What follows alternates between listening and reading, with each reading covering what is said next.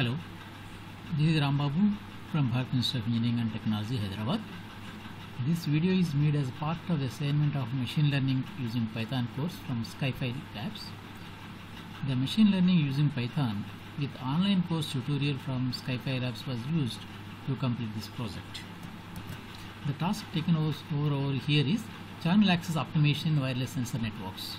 The wireless sensor networks operate in 2.4 GHz ISM band, as this band is license-free band.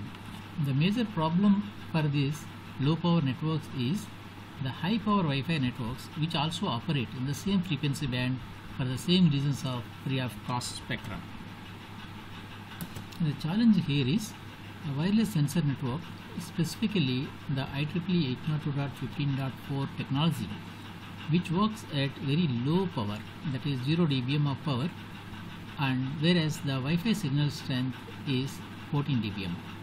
When the WSN signals are transmitted during the Wi-Fi signals, the WSN signals will be suppressed by the strong Wi-Fi signal, and the WSN need to be optimized the channel access in the white spots of Wi-Fi. That means where the Wi-Fi is not operating that particular slots, the WSN need to take.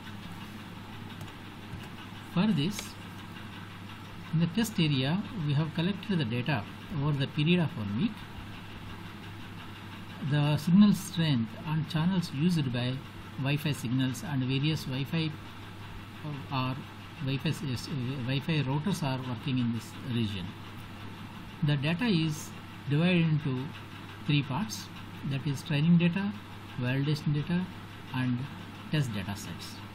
A linear regression algorithm is used to find the white spaces and the distribution of the signals, signal occupancy of the Wi-Fi signals.